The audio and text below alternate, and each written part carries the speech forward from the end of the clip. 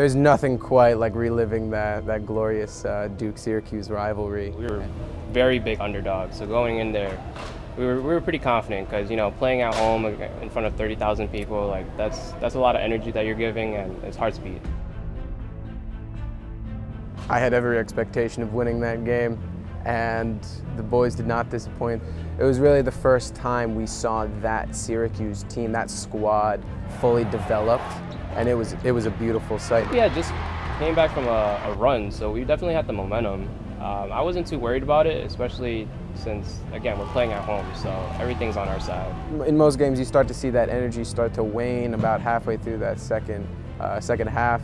And the fact that they were 100% up until that final buzzer showed that they were probably ready. It was so quiet leading up to it. Everybody just wanted them to be focused. Our minds were blank. All we saw was a ball in the air and praying that it went in. Gillon got it! Syracuse wins! Are you serious?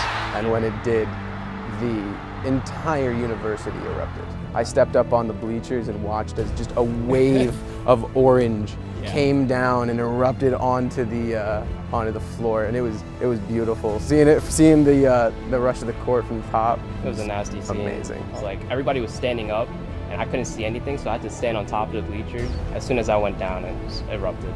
If you didn't rush the court in those first like 3 rows, you probably would have been trampled. Yeah. So it was smarter to run onto the court with everybody than stay where you were. Best live sports experience I've ever had.